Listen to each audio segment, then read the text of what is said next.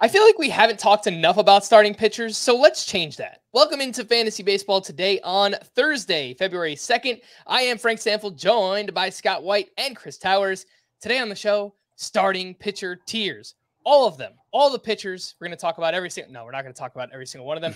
Scott, I didn't see your face because one of my screens was blocking it. How was the intro today? Was it all right, or... Yeah, it was fun. I mean, I was surprised to hear you say you don't feel like we've talked about starting pitchers enough, because I feel like that's half of fantasy baseball is starting. So how could we have not talked about it? But then I was just thinking it through just now, and I was like, there may be a reason for that. And it's just that it feels like starting pitching isn't nearly as interesting going into this year as it's been in recent years. The stakes feel so much lower at this position than they felt in the past few years. Like, the middle class is back. Like, when we're going through the tiers, we're going to see, oh, the middle tiers are actually fleshed out pretty well. It's not like, it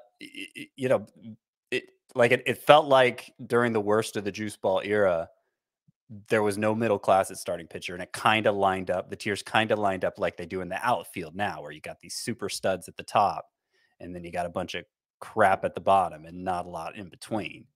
And outfield's that way now, but starting pitcher doesn't feel that way anymore. So it's just not as interesting because of that. I entered this offseason, Scott, thinking that pitching was deep and it was plentiful. And maybe I'm starting to overthink. I get to a point in the offseason where I just overthink every single thing. But with the rule changes coming in, offense is going to go up. That's what we've talked about. There's going to be more hits. There's going to be more steals. Wow. As a result, there's going to be more runs, right? That means somebody has to be charged for these runs. I mean, there may be some amount of reeling it back in from last year, but like the way offense is going to go up is a base at a time, right? It's going to be a few more singles because of the shift band. It's going to be some more stolen bases. It's not going to be home runs, which are of course the most dangerous thing for a pitcher. And that's what, really going back 2 years ago, but especially last year, that's what last year corrected, was the home run issue for pitchers. And I don't think the snapback effect of these new rule changes is going to be nearly as extreme or felt nearly as hard by the position as a whole. Like, I think the way to think about it is it'll impact individual hitters more than it's going to impact individual pitchers. I think there will be like a class-wide effect, but generally speaking, the types of hitters who are impacted by the shift tend to be left-handed hitters. So we can say that left-handed power hitters, hitters who hit the ball on the ground to the right side of the infield, they're going to be impacted more than your typical player. But while every single one of Joey Gallo's plate appearances takes place as Joey Gallo, naturally, only 2 plate appearances every game, or 2 hitters in any given lineup, throwing a number off the top of my head, are going to be impacted by this. Yeah. And so I think it's a much more diffuse impact for the pitchers than it will be for hitters, just like some hitters won't be affected at all. The benefit for hitters will be concentrated for a select few. Yes. But the impact on pitchers will be spread out much wider, to the point that it's hardly felt. I do the one thing I worry about with pitchers and analyzing them for this year, and I really don't even know what to do with it, is the ground ball guys that I've gotten so used to emphasizing. Of course, Framber Valdez is an outlier. He's far and away the best ground ball pitcher, but there are other pitchers whose stock is elevated by generating ground balls. Max Fried, Kyle Wright, pitchers who pitch for teams other than the Braves. There are some pitchers out there, and could their whip increase to a point that they drop a notch in fantasy? I don't think so. Like, I'm not ranking them that way. What I'm doing is I'm not degrading fly ball pitchers as much as I used to, because now I'm looking at a high fly ball rate and thinking, okay, that could be an asset now. that it's not likely that those fly balls aren't as likely to result in home runs. I guess the way I would put it is, guys like Chin-Min Wong and Brandon Webb, and Fausto Carmona, Roberto Hernandez, I think was his actual name. Like those guys were really good long before the shift ever really became as prevalent as it has been. And we're still going to see some degree of shifting. We're going to see shortstops line up right on the edge and then take a step once the pitch is delivered. We're going to see stuff like that. So like ground ball pitchers were still very valuable in the pre-shift era in an environment that I think is going to look more like the one I think it's fair to say that Major League Baseball this year could look more like it did in 2008. There are going to be more strikeouts than there were back then, but like in terms of the number of home runs, the number of stolen bases, we're probably going to see a return to an environment that looks somewhat more like that. And like Brandon Webb was one of the 3 best pitchers in baseball for like a 5-year stretch. So I think ground ball pitchers are still, the really good ones are still going to thrive in this environment. I have a question related to this too, but we'll get back to that a little bit later on. I don't want to bog us down too much here early up top. Let's jump into the tiers. The elite starting pitcher tier. It includes ADP 12 through 39. That's right. We barely have a starting pitcher going in the first round of 12-team leagues at this point. But, that's Corbin Burns. That's right there. Him and Garrett Cole that are right on the cuff there. In the mock drafts we're doing, you might not see the first starting pitcher go till the end of round 2. Yeah. So even lower than what ADP is showing. Yeah. Yep. So that ADP spans 12 through 39 for Scott's first tier here. That's rounds 1 through 4 in a 12-team league. And it includes Justin Verlander, Max Scherzer, Corbin Burns, Sandy Alcantara, Garrett Cole, Jacob deGrom, and Shane McClanahan. Just a preamble to all of this. This year, more than ever before, look, starting pitcher rankings lists are going to look different across the industry. There's no doubt about that. But I feel like it's even more prevalent this year, Scott, because there's no slam dunk SP1. For example, you have Justin Verlander as your SP1. When we had Nick Pollock on the podcast back in October or November, he had Justin Verlander as his SP20. Now, that's an extreme, but that's an example of you're going to see very different rankings lists this season. Yeah, it makes me very uncomfortable to be that far off from the consensus. But like at the same time, I'm picking the reigning AL Cy Young winner who led the majors in ERA and WHIP and, is obviously destined for the Hall of Fame. I don't see how you could feel bad about making that guy number 1 like I do. Of course, he's turning 40. He may have already turned 40 in the offseason. He's going to be 40 this year. But I don't worry about that at starting pitcher because what matters, like I think the biggest risk factor at starting pitcher is the volume. Things that are going to cut your volume short. And it's not usually the old guys that are suffering from that. It's usually the young guys who are suffering from that. So it just seems like relatively low on the risk factor rank list for me for Verlander's age. It's the kind of thing where like you'll see someone will do like a Baseball Reference index search and it'll be like, no 39-year-old starting pitcher has ever had 180 innings of an ERA below 3. And it's like, well, okay, but like if that's what Justin Verlander did last year or Max Scherzer or whoever you want to pick, like that these guys are already outliers. So like, yes, Justin Verlander being the number 1 starting pitcher this year would be an outlier historically. He already is. So like once you account for the fact that he's done it already, it's the same with, hitters who get into their late 30s like David Ortiz, and you start to look like nobody's ever done what you're expecting him to do at 39. And it's like, well, but nobody did it at 38 either. There is attrition. There are guys do fall off as they get older, but once someone has done it at 39, the chances of them doing it at 40 are a lot higher than for your typical pitcher.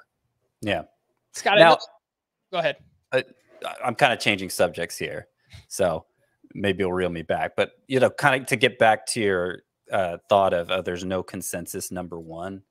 I think the closest thing we have to that is Corbin Burns, and I could get behind him as the number 1, seeing that he did get over that 200 inning threshold that I think is essential for a true ace last year. Doesn't mean he can bounce back and do it again. He may never do it again. That's what I like about the old guys, is that they've shown they can take on that volume year after year. But of course, Corbin Burns inning per inning is one of the best pitchers, and he's at least coming off a year where he did take on that big workload. So that's probably the consensus number one. He's third for me. Realistically, I'm not drafting the number one no matter who it is. So I'm disinclined to overthink it. You know what this is? This is just Scott gaming the system so that every time we do a mock draft, he's going to end up with his number one starting pitcher who was like the 7th pitcher taken. He's going to be like, wow, I feel really good about my team. I got my number one starting pitcher. And it's like, well, yeah, man. If you made Max Fried your number one starting pitcher, you could end up with him on every team too. That's all this is. I see through it. Well, Scott, I was going to say, like, many times you've already said you're not going to wind up with your SP1 or your SP2 or really anyone in this tier. But the ADP for Verlander is 38.7. The ADP for Scherzer is 42.7. I love that. Those are that's a 3-4 turn. I mean, you could take hitters with your first 3 picks and still wind up with one of those 2 pitchers. And to me, they are screaming values. So, I mean, if it actually turns out that way, I have yet to participate in a draft where it did. Probably the last mock we did, the head-to-head categories came closest. I was picking late in round 3. Verlander was still there. I took JT Realmuto, which I regretted in the long run. So maybe that would have been an instance where it would have been better. By the way, all the second basemen were gone at that point. Even Jazz Chisholm was gone. It was ridiculous. So I still couldn't take a second baseman in round 3 like I want to do. But maybe it would have made sense to take my number one pitcher, who was, obviously not the number one pitcher taken, but my number one pitcher, Verlander, at that point, late in round 3. Chris, Jacob deGrom, and Shane O'Mac. Here comes the money. Here we go. Money talk. Here comes the money. That's Shane McClanahan, for anyone who didn't know. They were both awesome last year. We know what Jacob deGrom has done the past couple of years. Since 2018, he's got a 2.05 ERA, 0.87 WHIP, 12.2 K per 9. Signed a 5-year deal with the Texas Rangers this offseason. But he has just made 26 combined starts over the past 2 years. He's been on the IL with oblique, forearm, and shoulder issues during that time. Speaking of shoulder issues, Shane McClanahan had a shoulder impingement in late August, and once he returned for his final 4 starts, he was not good. He had an ERA over 5. His swinging strike rate was below 10%. So as a result, if you're talking about pitchers going in the 3rd round that have injury risk, I don't know that I'm willing to take that risk on a Jacob deGrom or Shane McClanahan. Yeah, I mean, I'm not out on them, but deGrom and McClanahan are 9th and 10th for me at starting pitcher. And there's a pretty gradual gradient in how I rank my pitchers. I don't necessarily have like an obvious, like I was trying to think of like, I'm looking at my raw auction values and or salary cap values. And, I was trying to think like, where would the tier be? And it's like, well, my top 2 are 26, then the next 3 are 24, then 23, 22, 22, 21, 21, 20. And it's like, I guess there's not really for me an obvious tier. But those guys are on the lower end of this group for me.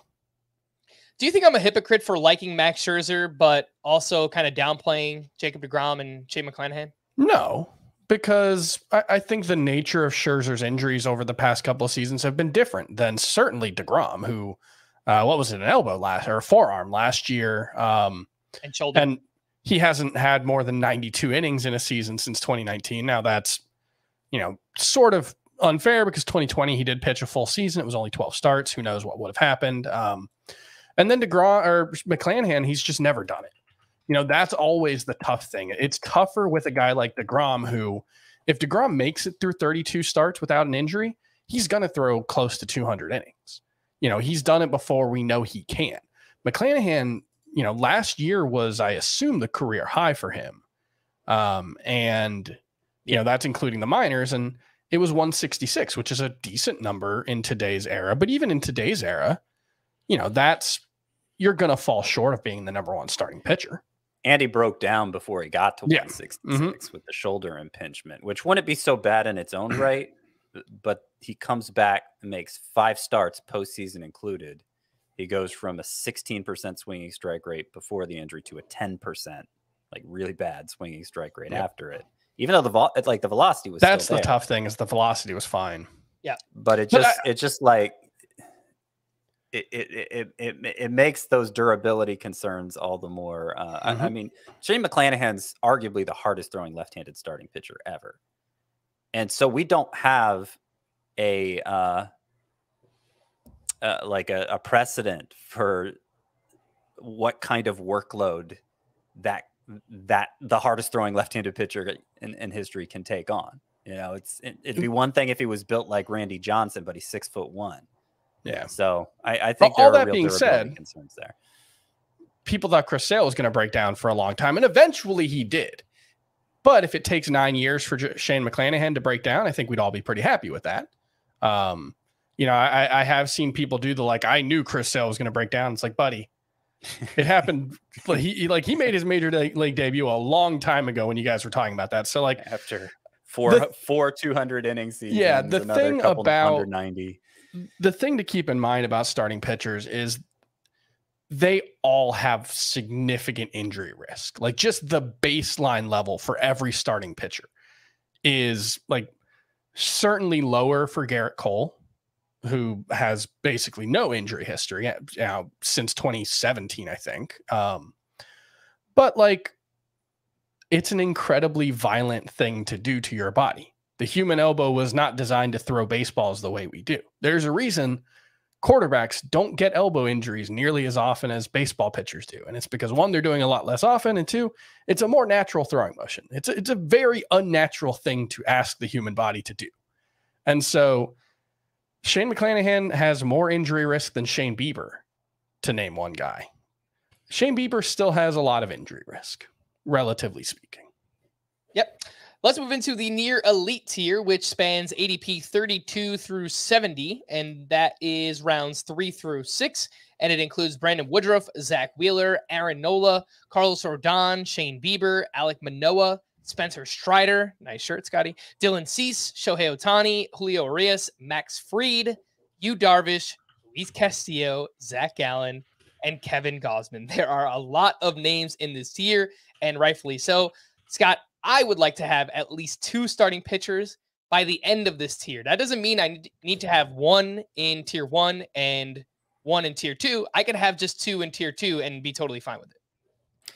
Yeah, that's generally what I've preferred to do too. It's not the end of the world if I only have 1, because I think the middle class is so strong here. But if I do only end up with 1 by the end of this near elite tier, I'm hitting starting pitching pretty hard after that.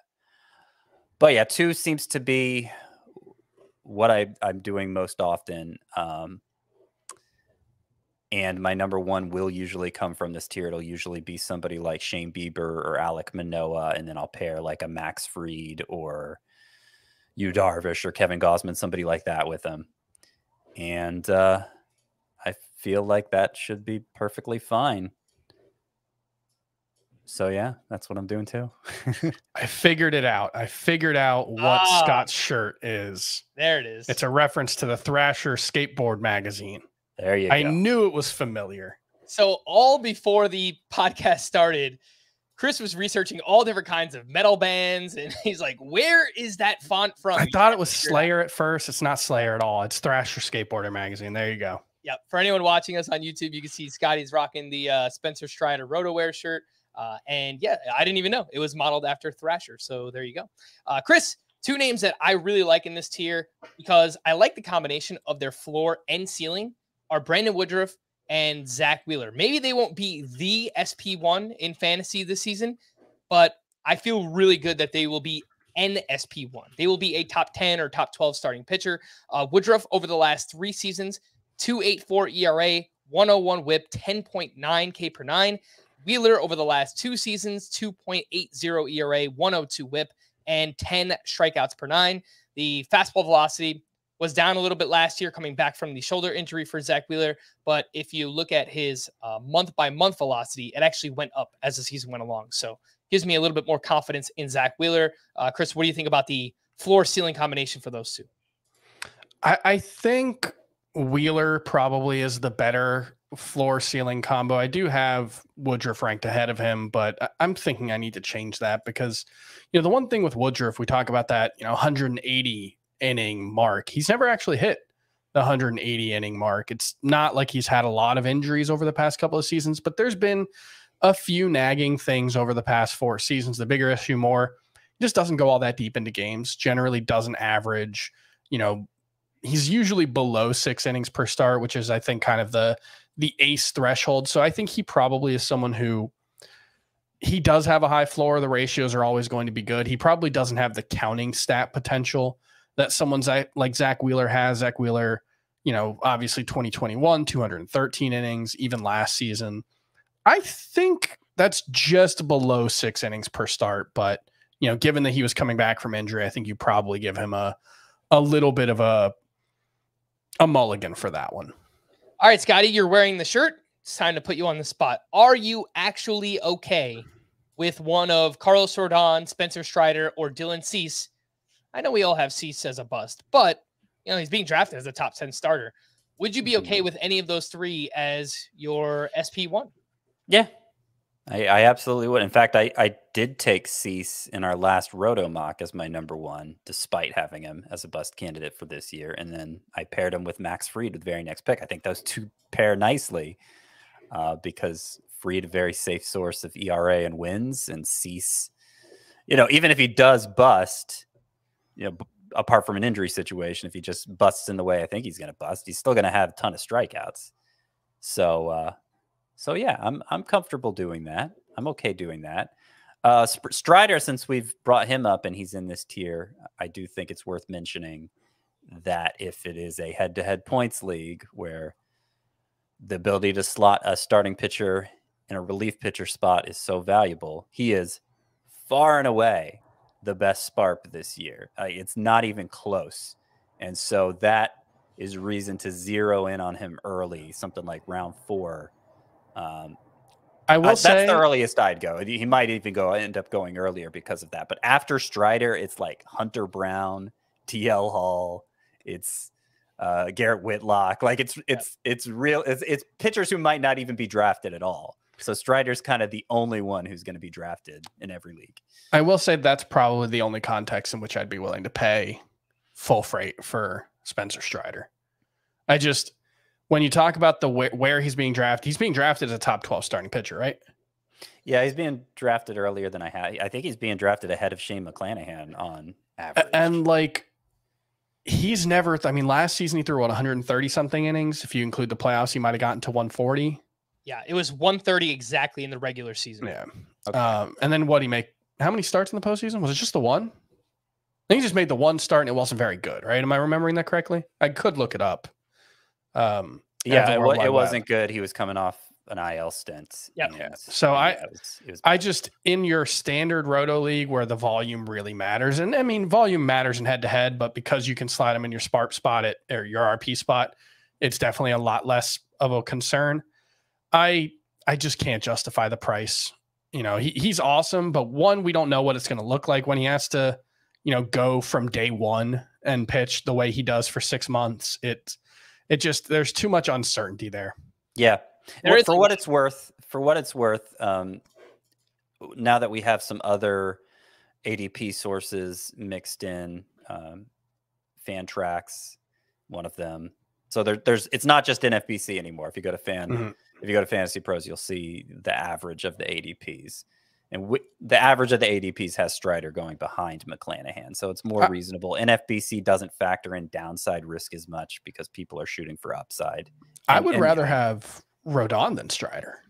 Yeah, I have Rodon ahead of Strider also. I think Rodon, the fact that he answered any performance questions last season and he made it through the year without issue in terms of injuries. That obviously, given his track record, that's no guarantee moving forward. But I think I might feel more confident in Rodon's performance than Strider just because we've seen him do it for 2 seasons now. He's been that good. I think there are some concerns about a fly ball pitcher in Yankee Stadium, but he gets so many strikeouts. He does such a good job with control. He doesn't really get hit all that hard.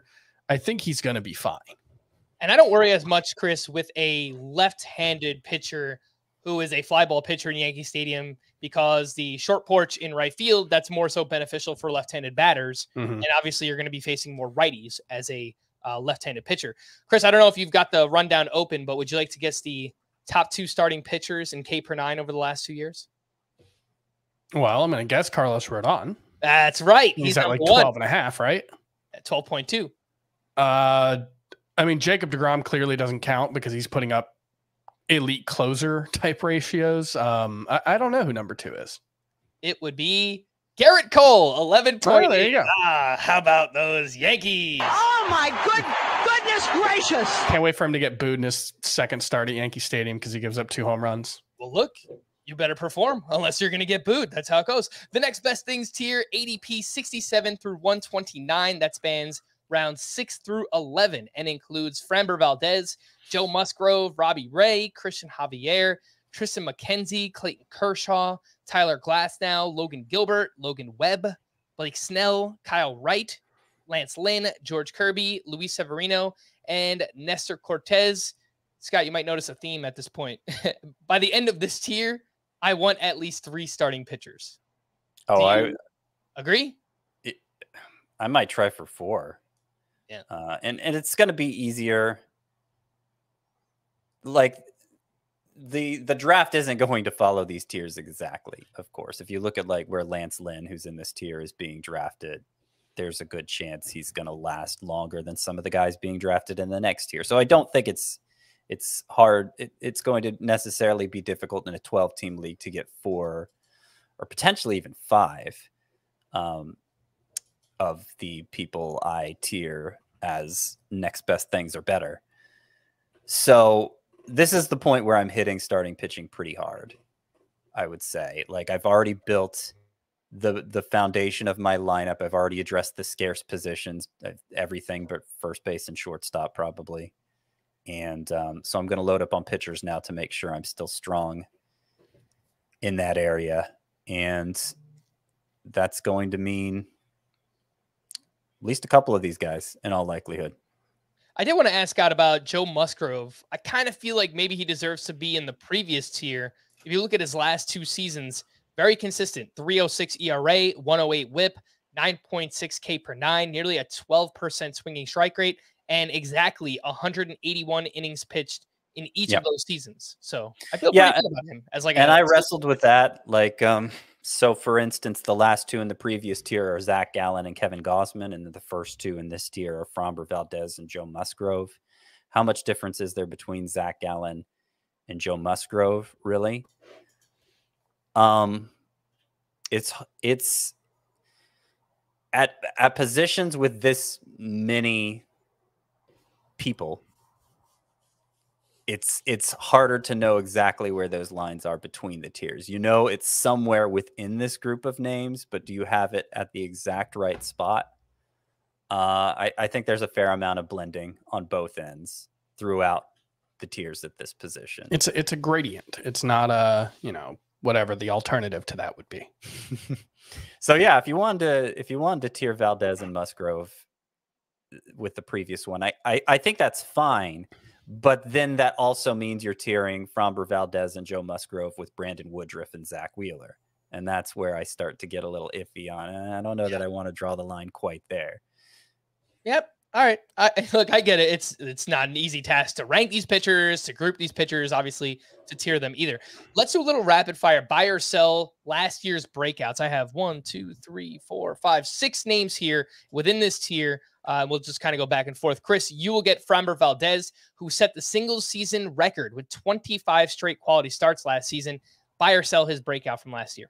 Buy it. It's no different than what he'd done the previous 2 seasons, really. It's kind of in line with the lower ERA around the league. And I just, his control has been really good the past couple of seasons. He's the elite ground. Like, he's Dallas Keuchel. He's peak Dallas Keuchel. That's the obvious comp, being that he's a Houston Astro, but it's an obvious comp for a reason. He's really, really good. I buy it. Yep. Big velo jump last year, added a new cutter for Framber Valdez. Pitches for one of the best teams in baseball, so win should be very good as well. Let's stick on that same team. Christian Javier, 11.7 K per 9, 3rd best last season. Scott, we saw 2 no-hit outings from him last year. One against the Yankees. He left early in both of those, and then one in the World Series as well. Buy or sell Christian Javier? I buy him. I think I like him more than the consensus, actually. He also had the highest or the best opponent batting average, 169. It was the best mark for any pitcher with at least 100 innings. And so, you could look at that and say, oh, well, he must have had some good luck. The BABIP was low, obviously, to get to a 169 batting average. But part of it is he just puts the ball in the air a ton. And like, even when the juice ball was an issue, it didn't hurt him that much. And so now that it's not, somebody who puts the ball in the air that much and also records strikeouts at what, like 11K per nine, something like that for Christian Javier. 11. There's just not a lot of room for hitters to do damage against him. And of course he's going to have a great lineup backing him. So, yeah, if he's able to up his innings from 148 to like 178, Christian Javier is going to be, there's a good chance he's in the Cy Young conversation at that point. I know Spencer Strider was amazing last year. I don't know that there is a huge difference between Strider and Christian Javier. And you're getting Javier 2-3 rounds later than when Spencer Strider is going. Tristan McKenzie. Chris, he always had the talent. Finally stayed healthy. Career high 13% swinging strike rate. Buy or sell McKenzie? I hate it because I'm a big Tristan McKenzie fan. I liked him a lot going into last season. He had a great season. I don't buy him being as good as he was last year and probably not worth the price. There's a lot of injury risk here given his history. And like, he's another guy like Christian Javier who gives up a lot of fly balls. And so that'll keep the BABIP low. I think it was 237 last year. And that was actually higher than the previous season. He gets hit pretty hard when he does give up contact. He doesn't have the elite strikeout rates that Christian Javier does. He has very good control, but not, elite control. So I look at the whole package and it feels a little closer to an average pitcher with some injury risk. So he feels very Jose Barrios to me, where like there are a lot of things to like about him. The highlights and the good starts are really good, but I think there's going to be more bad this year than there was last year. Scott, Logan Gilbert's kind of a tough one for me to figure out. There were really good results last year. Obviously pitches for an emerging team with the Seattle Mariners, but he didn't have a wipeout whiff pitch, and he allowed a lot of hard contact. Buy or sell Logan Gilbert's breakout? I mean, I buy it. Now, like, to justify his ADP, he's probably going to have to get a little better. But I don't think, like, I feel better about Logan Gilbert than I do about George Kirby, who I brought up on the Bus podcast, and Kirby's going higher. Like, I see, you say Gilbert doesn't have a great whiff pitch. Well, the swinging strike rate for him, unlike with Kirby, was still respectable, and it got better over the course of the year. He started missing more bats. So I think there's enough of an arsenal there. He throws enough strikes, plays for a good team in a favorable venue. I think Gilbert's, I'm fine with him as like my number 3.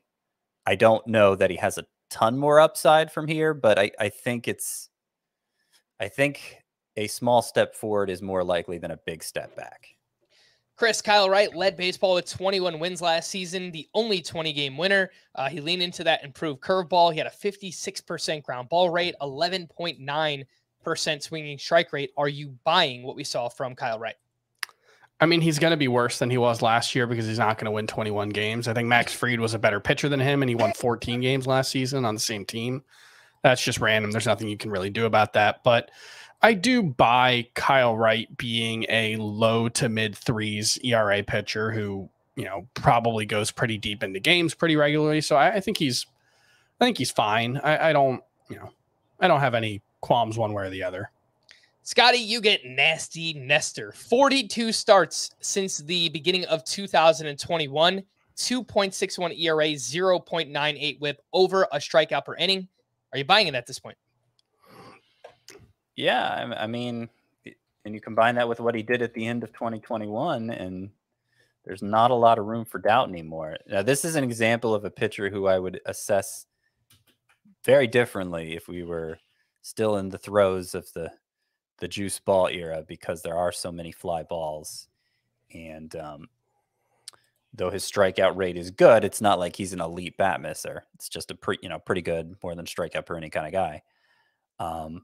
But The fly balls, clearly he's able to limit damage on them, so they turn into easy outs and keep the ERA low, and he throws a lot of strikes, and he's done it now for more than a year straight. So that's the main reason I'm tiering him with this group and not the one that follows. All right, before we hit the break, just a reminder that tomorrow we'll have a live head-to-head points mock draft on YouTube at 9:30 p.m. Eastern time. So if you want to join us and watch live, us three will be here, as well as our buddy Chris Welsh. So we'll have 4 people on drafting live. We'll have a lot of fun with it. It'll be in your podcast feed on Friday as part of a 2-part episode.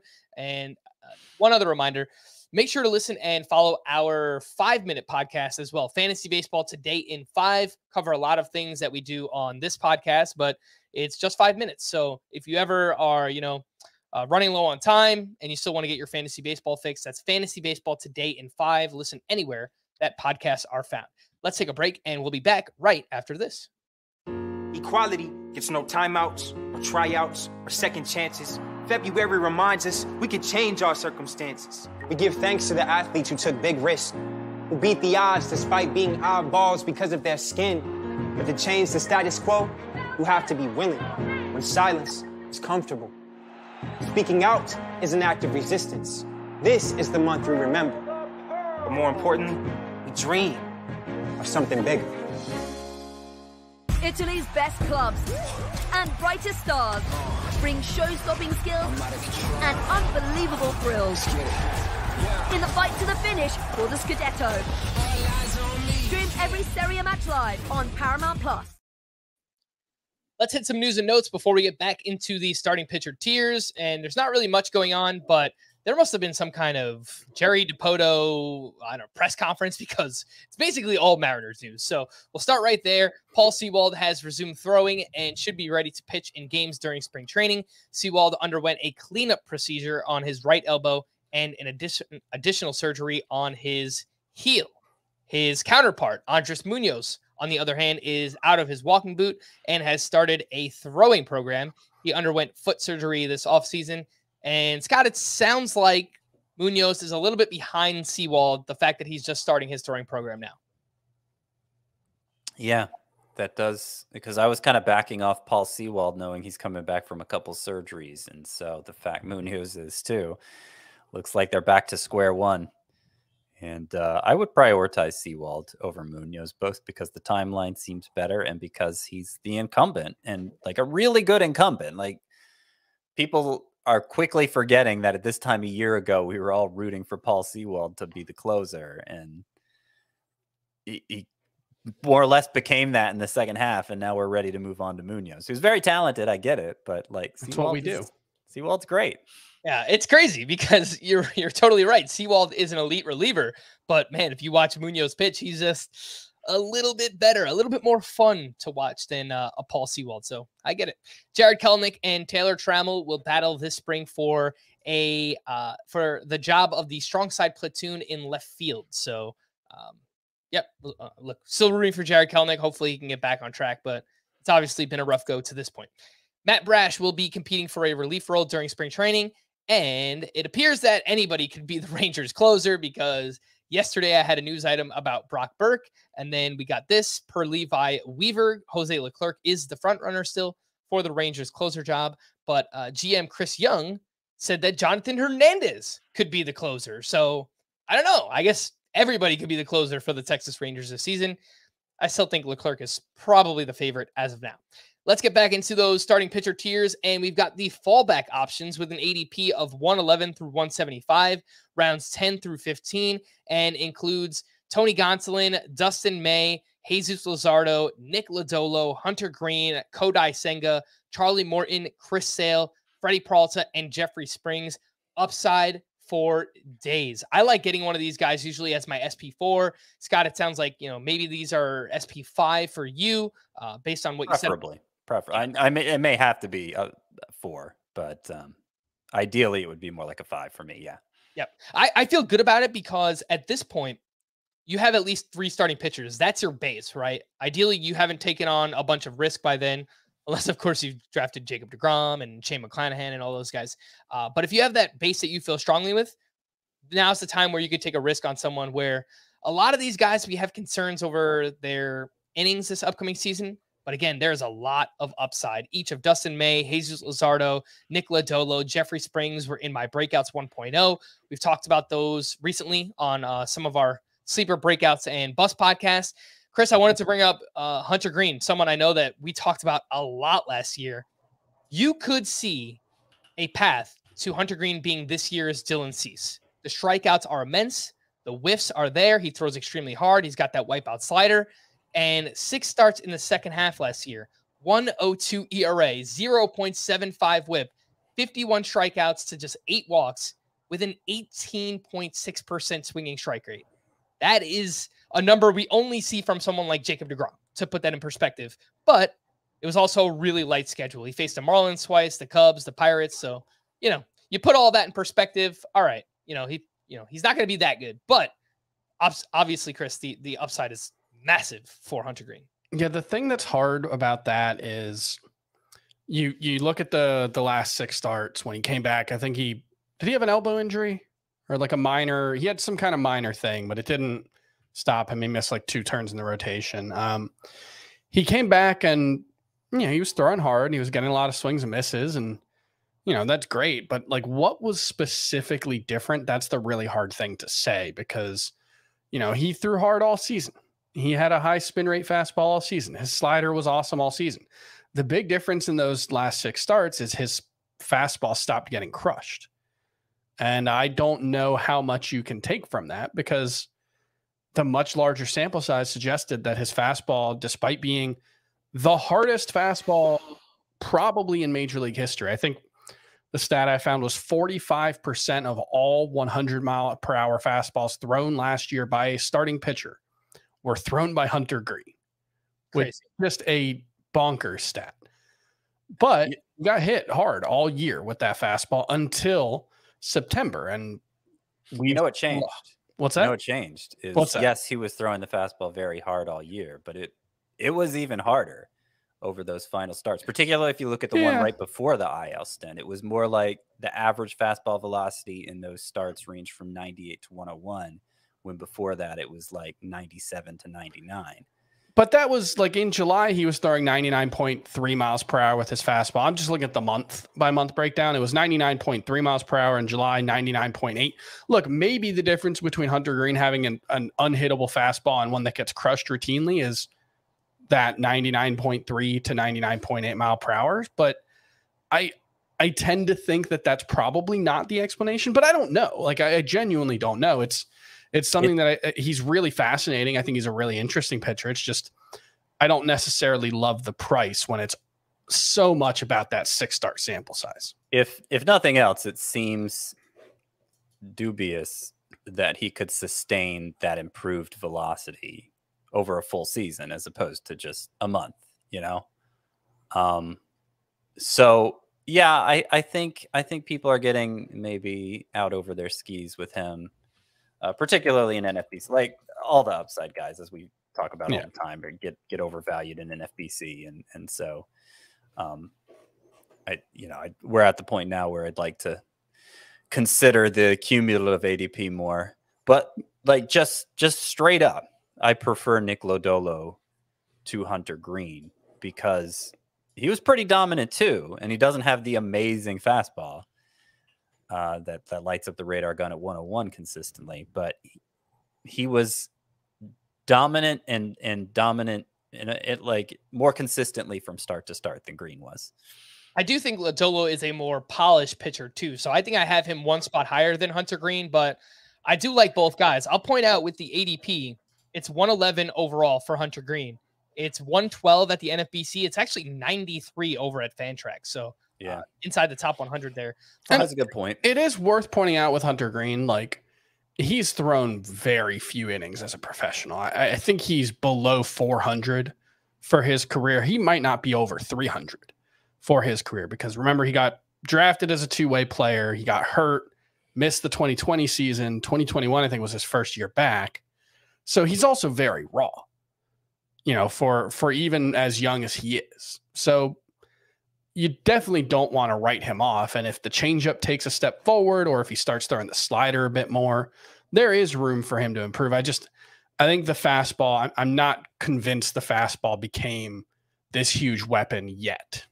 Last point on Hunter Green, 8 walks over those final 6 starts. I think control was a huge key down the stretch for him and maybe help that fastball play up, right? If he's not falling behind in counts, then people know he has to throw the fastball in the zone. They're obviously going to be off on it. So I think the control overall just helped Hunter Green take off over those final 6 starts.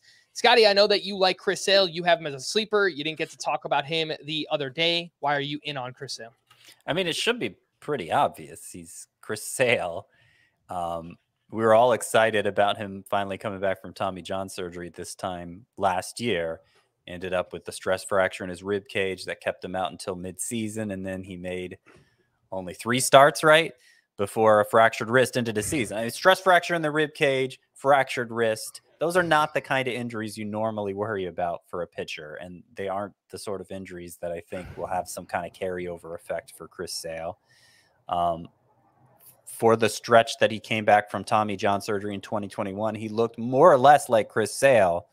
There were some command issues that made the whip a little higher than we're used to seeing, but that's typical coming back from Tommy John. It feels similar to Justin Verlander at this point a year ago when I was talking him up coming off Tommy John surgery. It'd been a while. He's an older guy. It'd been a while since we'd seen him pitch, and so we weren't as willing to give him the benefit of the doubt.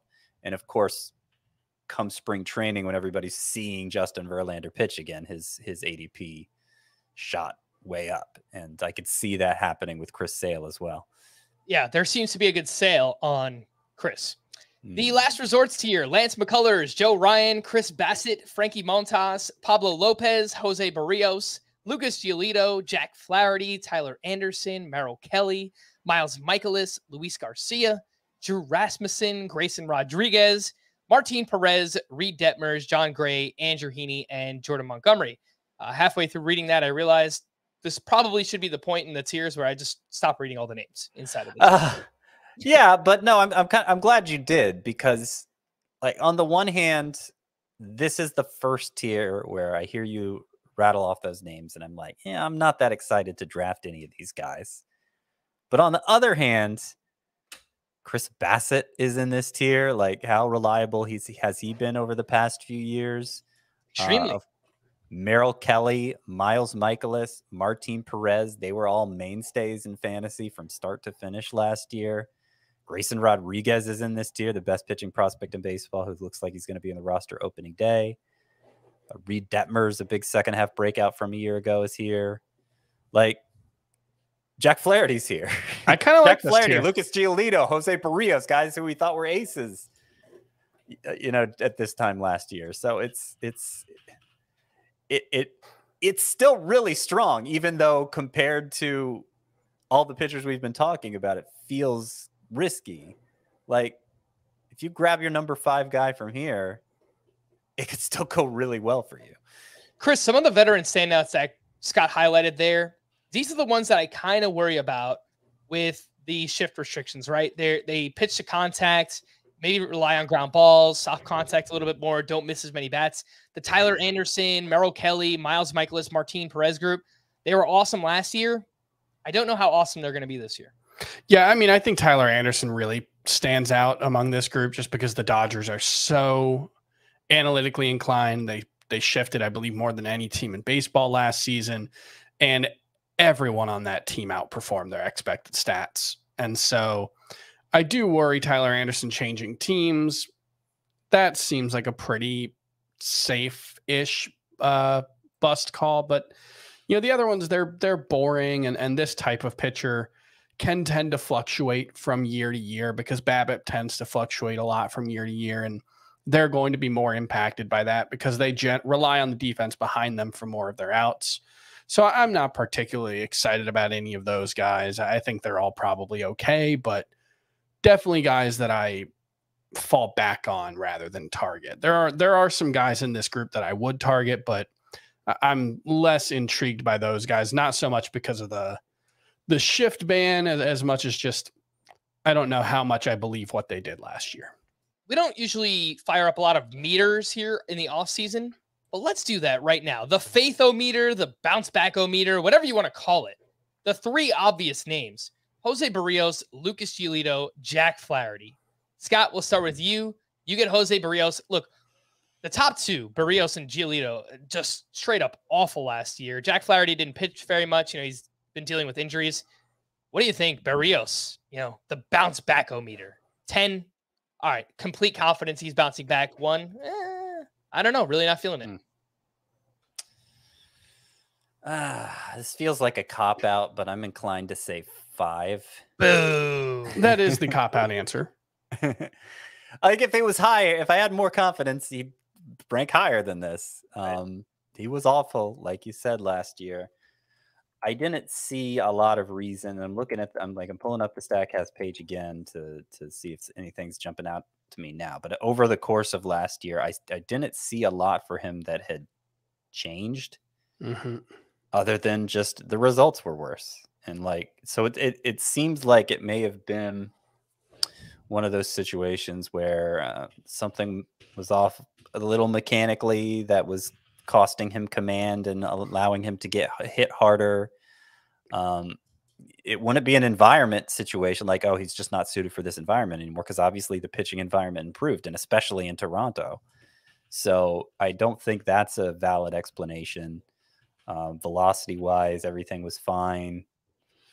So Jose Barrios had been a reliable pitcher in fantasy. I think he'd long been kind of overrated in fantasy. People kept waiting for him to take this next step that he never took, but he had been a reliable innings eater who'd give you about a strikeout per inning, double-digit wins. And I think he could get back to that. I'm not banking on it, obviously, but I took him in our most recent mock draft at the appropriate point, and it certainly wouldn't surprise me if come the end of 2023, 2022 feels like a distant memory.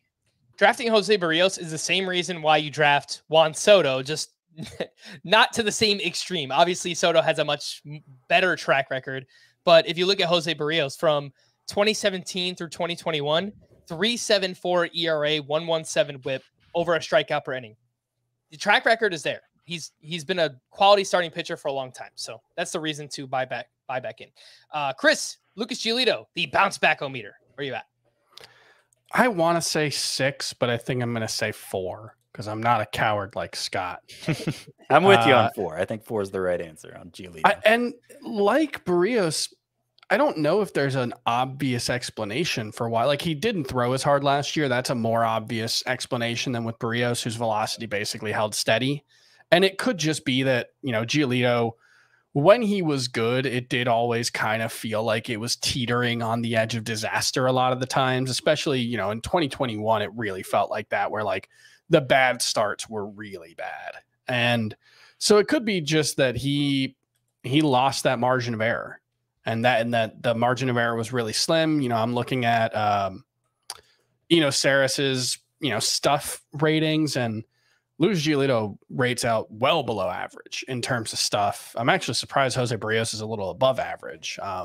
That could just be a velocity thing. But yeah, I want to buy into Giolito. I want to buy into the track record, but I think the track record kind of suggested that what we saw last year wasn't necessarily an anomaly. And there's also been this thing for Giolito that's been going around online, video of him remaking his delivery. It looks a lot more conventional, I would say, in terms of how he's extending his arm on the delivery. He's not short arming the ball the way we're used to seeing him do. And people are kind of talking him up as a bounce back candidate because of that. But changing his delivery to that short arm delivery is what allowed him to take off in the first place. Because prior to that, he looked like a total failed prospect. So reverting to a more traditional throwing motion, I don't know that that's a winning formula for Lucas Giolito, and it certainly introduces even more risk. Yeah. You guys said 4. I might be a 3, man. I'm pretty much out on Lucas Giolito. Jack Flaherty is the last one here. The bounce back O-meter. Scotty, you're up. So I'll go 6 on him. I decided.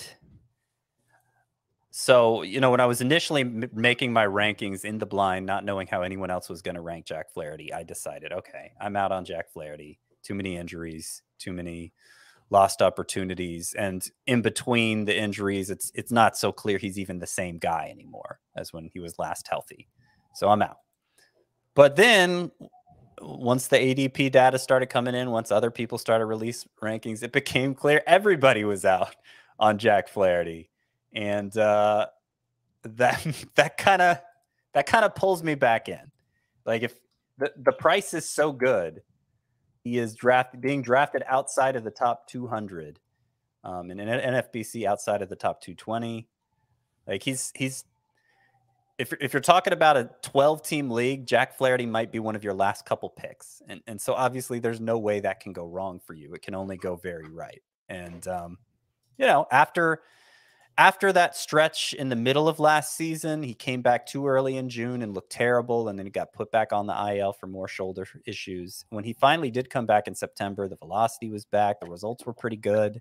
I still think there's reason to believe a good pitcher is in there, and that health is the primary concern for Flaherty. But ultimately, it comes down to the price is right, and the risk seems relatively low because of that. Let's slide over to the deep leaguers tier. And again, there's eyeballing it, I don't know, 20, 25 names in this tier. So I'm not going to read off all of them, but I am going to try and just go a little rapid fire on the ones that I think are most interesting. Chris, I know Trevor Rogers is someone who finished the season strong last year and looks like he will be in the rotation following the Pablo Lopez trade. I know Braxton Garrett was very good too. So maybe those guys are battling out in spring training. But any hope for Trevor Rogers? Yeah, I think there's a lot of hope because, there were some signs late in the season. He's another guy where it's not exactly clear what went wrong for him. There was some talk that he might have been tipping his pitches or something like that. But, the velocity was still there. He was still getting a lot of spin on his fastball. He wasn't spinning the changeup, which is what you want, generally speaking. You want that differentiation. And like I said with, I think it was Edward Cabrera on the Sleepers Breakouts Bus show, I think the Marlins are generally a franchise that it's worth betting on the starting pitchers, especially when they're cheap like this. I also want to mention for Rogers real quick that it didn't last long because he got hurt again. But after he came back from a rehab assignment in late August, he had a 4-start, really the 3 full starts. The fourth start he left with another injury, but those first 3 starts back from the IL were his best 3 starts of the season. Mm-hmm. And he had an awesome rehab start right before coming back for those 3 starts. So I like Rogers as a sleeper this year. Hey, music to my ears. I traded Chris a haul a couple of years ago in the Scott White Dynasty. Well, part of it was Jose Bria, so it didn't really work out for either of us. Yeah, that's fair. So I'm hoping and praying that Trevor Rogers gets back on track. Scott, the underlying numbers for Alex Cobb last year were awesome. The projections over on Fangraphs really like Alex Cobb. Do you really like Alex Cobb? I like Alex Cobb, but it feels like he's pretty routinely underperforming his expected stats and certainly has well-established durability issues. And so given the current state of starting pitching, it's just hard to get that excited about him. But I certainly wouldn't mind taking him as the last pitcher to fill out my staff. Hey, if he just pitches to his ERA the past 2 seasons, 3.73 and 3.76 this late in the draft, that's a pretty serviceable starting pitcher. Chris, Edward Cabrera I had written down, but we spoke about him the other day. Noah Syndergaard, I have in my Sleepers 1.0 article. It's pretty much just a blind faith type of sleeper because he pitches for the Dodgers. That's all I've got. I guess I could see just kind of giving him that benefit of the doubt because of the team he's pitching for. They do tend to get the most out of everyone, but he was not as good of a strikeout pitcher as he seemed like he should have been, even at his best. And last year, he was just not a strikeout pitcher at all. He was one of the worst strikeout pitchers in baseball among qualified starters, in fact. And now the good news is he still maintained his very good quality of contact metrics from his pre-peak. But I don't know, maybe they can figure something out. But I'd be surprised. 2 words for you, Chris. Drive line baseball. I mean, look, if we get some kind of sign that I haven't seen, maybe you've seen something, but if we got some sign, he's been working with drive line baseball. I know right. But if he was throwing 99 miles an hour, I feel like they would probably be, promoting that. But if we got some kind of sign that he was doing that, that would change it. But based on what we've seen from him since he came back from his injuries, I'm very skeptical that he's at all a plus pitcher at this point. Again, I have no data to back this up. It's basically just the names I would point to: Tyler Anderson, Andrew Heaney, Tony Gonsolin, all having awesome seasons last year. I don't know. So when they signed Heaney last winter, I joked they're finally going to get the best out of Heaney. And among he obviously couldn't stay healthy, but among pitchers who made double-digit starts, he had the second best swinging strike rate. Heaney did, behind only Jacob deGrom. Yeah. Only other name I wanted to mention here on this list, veteran Kenta Maeda. Scott, just wanted to remind everyone of the name. Don't forget, he's coming back from Tommy John surgery, which he had in September of 2021. So he'll be well rested, good to go. Apparently no restrictions in spring training. I missed the name. Sorry. Who was it? Kenta Maeda. Yes. Yes. I like him. I like the value. Again, it's a situation where I would have liked him a lot more last year or the year before, because I was desperate to find upside anywhere I could. And I just don't feel like the position's like that anymore. So it's easier to see the flaws. And for Kenta Maeda, I mean, he's had a lot of trouble over his entire career pitching that third time through the lineup, giving enough innings to be a big wins guy.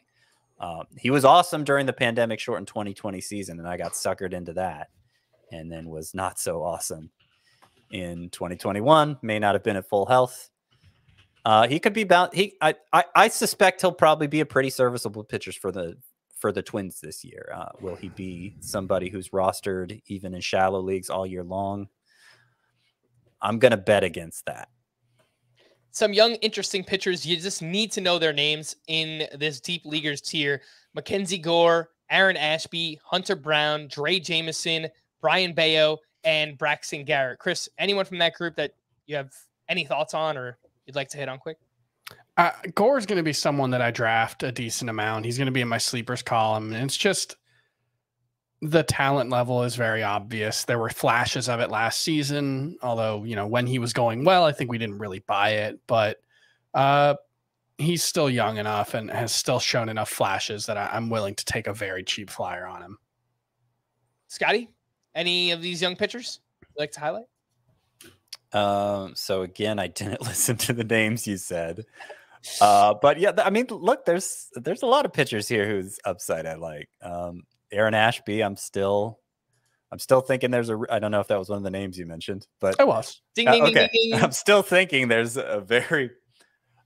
possibly a very high-end outcome there with the ground ball skills and the bat missing skills. Again, it looks like he's going to be on the outside looking in for a rotation spot at the start of the year, but I'm sure at some point he'll get his chance. I like Dre Jameson. Did you mention him? Ding, ding, ding, ding, ding. All right. I like Brandon Pfaadt, not Fat, unfortunately. He's in the next tier, Scott, but I'll let you get away with it. PFAA. Well, I'm just because I mentioned one Diamondbacks prospect pitcher, I'll mention the other. I like him even more than Dre Jameson, but he's further down the pecking order, I would assume. Yep. The prospect hounds love Brandon Pfaadt too. I know the Welsh is someone who's been on him, but even other prospect outlets that I've seen, there's a lot of hype growing for Brandon Pfaadt. And if he performs in spring training, maybe he does earn that fifth starter job. So, Cody Morris. Did you mention him? I did not, but okay. So I'll share a couple stats for Cody Morris, Guardians pitcher. Of course, they have a great track record getting the most out of their young pitchers. Cody Morris, his biggest issue has been staying healthy. Let me see if I can find the numbers I'm looking. Okay, so last 2 years in the minors, again, trouble staying healthy, so it's like 82 innings. But a 164 ERA, 0.92 whip, 14.4 K per nine. And the little bit we saw of Cody Morris in the majors last year, he had a 13.9% swinging strike rate, which would have been good enough for 8th among all qualifying pitchers, presuming he had the innings to qualify. So I don't think there's going to be a Spencer Strider this year, but if you're forcing me to say who is this year's Spencer Strider, a guy who has a lot of relief risk, doesn't show up very high on prospect lists, but could be a real standout in fantasy. Cody Morris is my pick. I like that. Let's get Zach Plesac out of the rotation. We'll get Cody Morris in there. We'll have a lot of fun. Aaron Savali, I know people are pretty much done with him, but he made a pitch mix change last year, and I wrote him up as a very deep sleeper as well. We're going to wrap there for Scott and Chris. I am Frank. Thank you all for listening and watching Fantasy Baseball today. We'll be back again tomorrow with a live mock draft. Bye-bye.